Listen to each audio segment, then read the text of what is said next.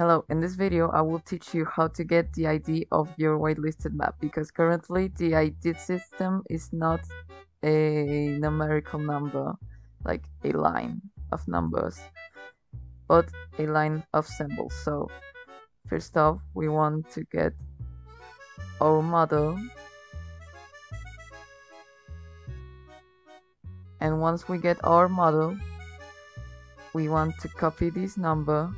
Remember, this is only when you get the whitelisted model. So now we go to Flutscape. So after we get to Flutscape, we go here and we put the ID we just copied. We load it.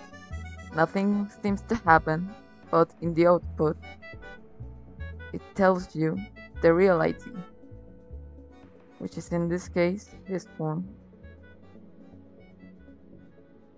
And as you can see, it loads, it works, and for now this is the only way to get your ID for the map. So yeah, that's basically all. A short video because a lot of people have been wondering how to get the ID and asking me in the comments. So this is the explanation. Thanks for watching. Subscribe and see ya.